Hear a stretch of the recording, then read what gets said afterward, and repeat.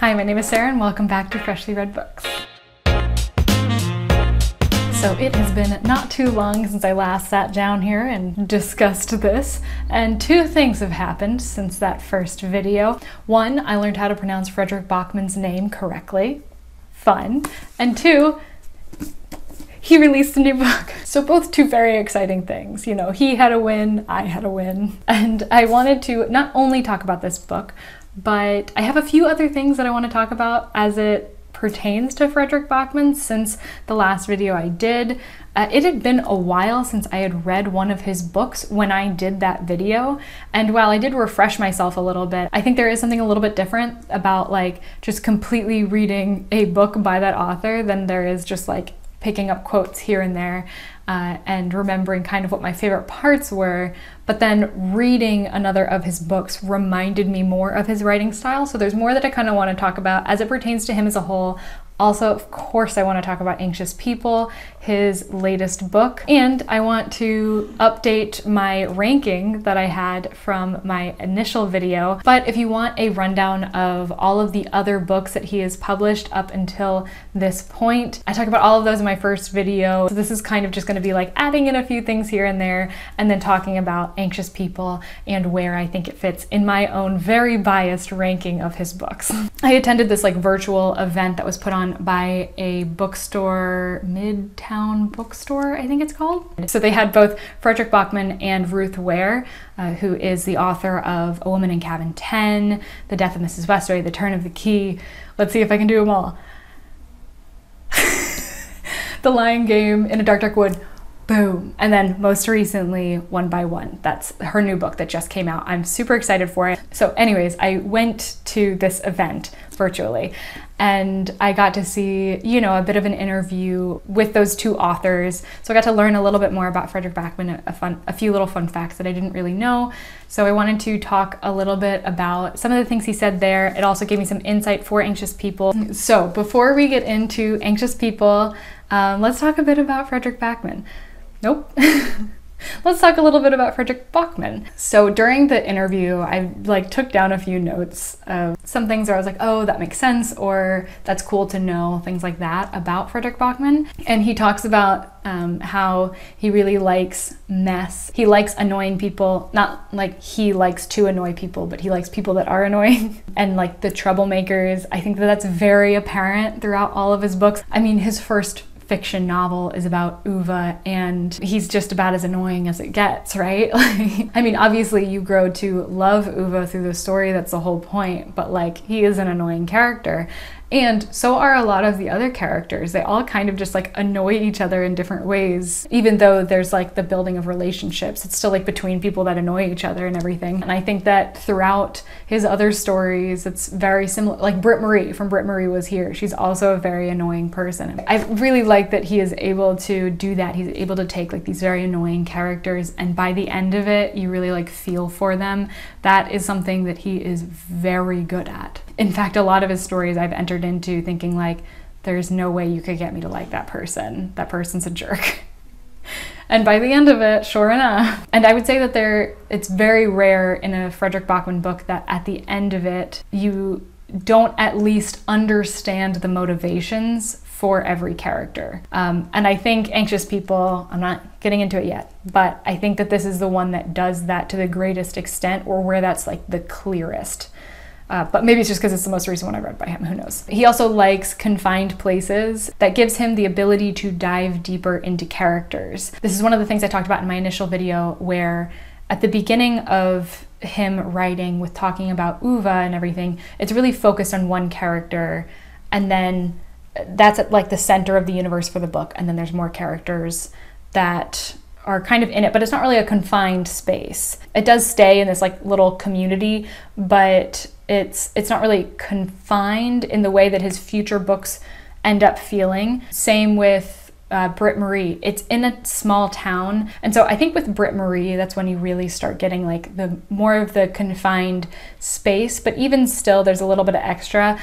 And then Beartown, it's confined to this small town, and you feel like you understand the bounds of the entire space. And I think that that's where Fredrik Backman ends up going. So the later of a book that you read by him, the more I think you understand the space in which the characters exist.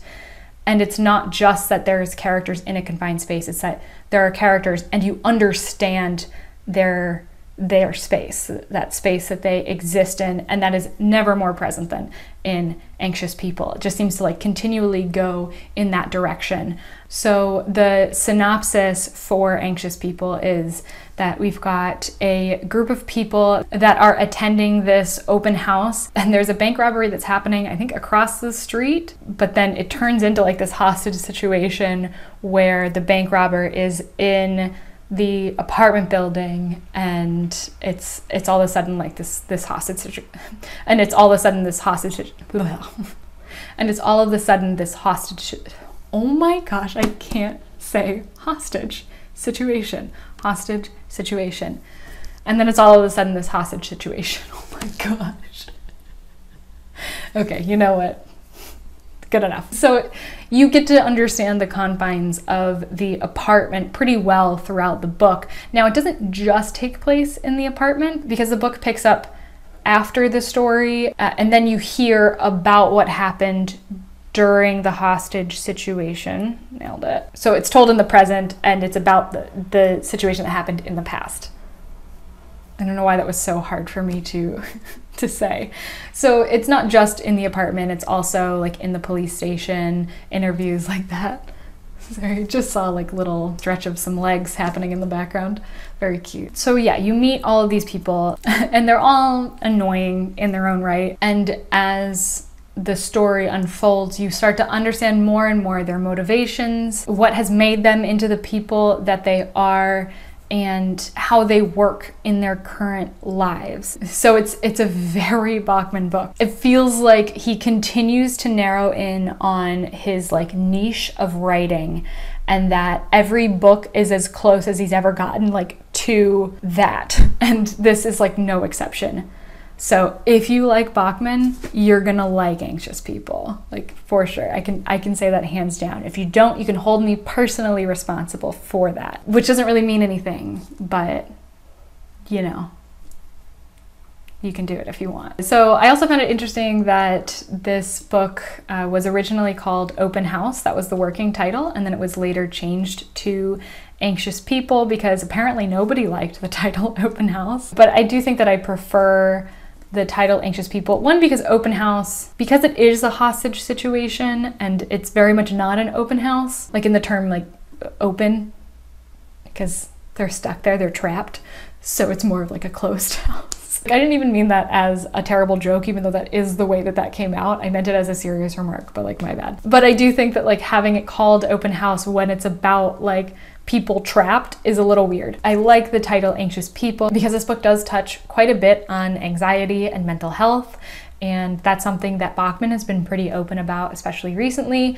So I think that this was a better direction to go in, especially because like I entered into this book thinking, oh, they're anxious because they're in a hostage situation. Like anxious is in the more toned down definition of the word, not anxious as in like having anxiety. But then as you go through it more and you learn about these people's problems and their lives, then you realize that there is like this deeper meaning tied up into this. So I think that this really is a fantastic title for the book. Some other notes that I really liked about this book, but I think are kind of things that are present throughout the other books that he's written, is that Backman writes really like satisfying books. And I don't really know a better way to put it than that, but like there's something about when you start reading one of his books and it's a bit off-putting almost at first. It seems like it's a very different writing style than I'm used to. I can't think of another author that writes quite like this. They're very quotable. Like the amount of lines and like areas that you could draw quotes from, like I could just flip open to a page. Here, I'm gonna do it. I'm gonna flip over into a random page and I'm gonna find a good quote, something like that you could see like on some picture or something. I hope this works.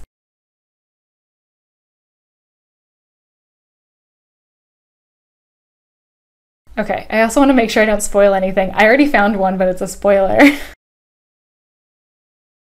Okay. I found one that works.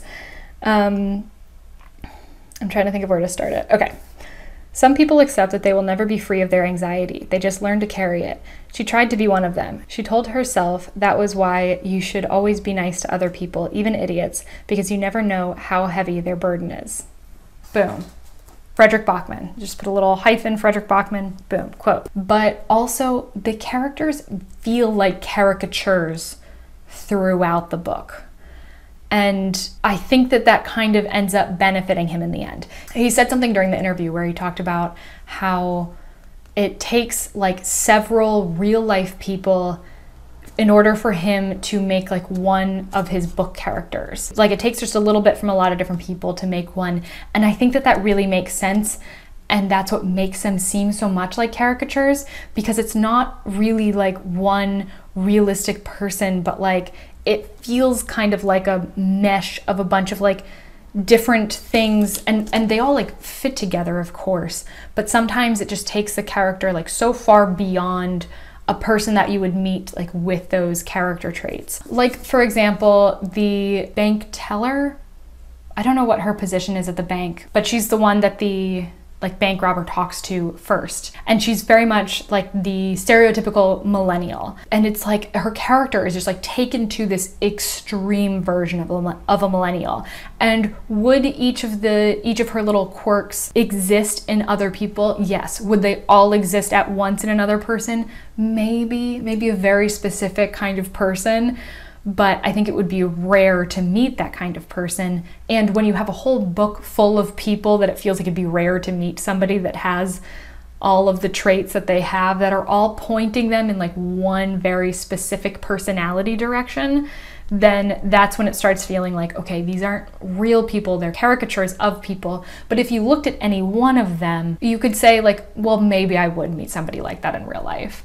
But all together, it seems like so much. And I think that that's present across all of Fredrik Backman's stories. So he's able to walk like this line of like having these like real discussions about real feelings that people have, very relatable feelings, and like putting words to things that you wouldn't otherwise know how to put in words, or using like the perfect analogy for something. He's so good at it without making it sound like too preachy or something. I just think that all of his books have something for everybody. However, I could understand how his writing, I do think that it could be off-putting to some people. I would encourage anybody that hasn't read his books before, if you're going to read one, that make sure that you at least get halfway through the book. Because like I was saying earlier, they are very satisfying, but they start with like a very disorienting feeling because it's not written in ways that other books are written. But then like as you read through it, it just kind of like starts to fall together really nicely. It's really like doing a puzzle, and when you slowly start getting the full picture, and then the end is always like so satisfying when like you have just a few pieces left and they're fitting just like perfectly where they belong. And even though he touches on these like deeper themes, like he talks about anxiety a lot in this book, and other darker themes as well, but it's done in such a way that it's like so readable. It has like this nice feeling at the end of it, like it had like the perfect amount of cookie or something. Do you know what I mean? You're not like, oh, I really want another cookie, but you're not like, oh, I had too many cookies. It's like you had the perfect amount. And I'll just go ahead and leave the analogies to Fredrik Backman. He is far better at them than I am. Okay, so with all that being said, let's see where Anxious People falls in my lineup of favorite Fredrik Backman novels. So once again, this is a very biased ranking. This is my own opinion. This is not taking anything like into account besides my personal feelings about the book. Okay, I actually have to look up my original list. I forgot that I ranked some on the same level. Why would I do that? It's so annoying. Okay, my original ranking was Beartown and Us Against You sharing the top spot because I couldn't choose between the two of them, mostly because I can't remember what's in one book versus the other. I'm gonna have to reread those to see which one I actually like more than the other. It's just not something I was thinking about when I was reading them. I'm sure that I'll reread them for when he writes the next book in that series. But Beartown and Us Against You was at the top of my list. Then A Man Called Ove. Then Britt Marie was here, and Every Morning the Way Home Gets Longer and Longer. I had them on the same line for reasons. And then The Deal of a Lifetime, and my grandmother asked me to tell you she's sorry. First of all, I'm annoyed at myself for the Britt Marie and Walk Home being on the same thing, but I know why. It's because I really liked both of them, and I really didn't like the idea of either of them being in the 4th spot. Technically the 5th if you count both Beartown and Us Against You. I feel like I should sort that out, right? I think I prefer Britt Marie was here, just because I think that there is something about like a book of his, like the full novel, having that satisfaction of everything falling together, and you get a little bit of that when you read one of the novellas, which The Way Home is one of his novellas, so it's like 90 pages, and I think there's like illustrations in it as well, if I remember correctly. So it went by like so quickly that I don't think you could get as much of the satisfying feeling. And also I really loved the town that Britt Marie was set in. So I'm gonna go with Britt Marie being slightly higher. And then I feel better about that. And eventually we'll sort out the Beartown and the Us Against You situation, maybe when the 3rd book in that series comes out. As for Anxious People, I've been switching back and forth between it being top or it being under Beartown and Us Against You. I think it's a close call, but for now at least, I'm going to put it under Beartown and Us Against You. Maybe when I reread them, then that will change, or I'll just at least be refreshed in how I feel about those books. Maybe one of them will be below Anxious People and the other one will be above it. Who knows? But yeah, for now, this is my ranking of all of Fredrik Backman's books. So yeah, that's the update on Fredrik Backman. Please do let me know what your ranking of the books that you've read by him would be. What would be your favorite? I'm very curious. I love hearing that from other people. But anyways, thank you so much for watching. If you enjoyed it, please do consider subscribing. Other than that, I will see you in the next one. Bye.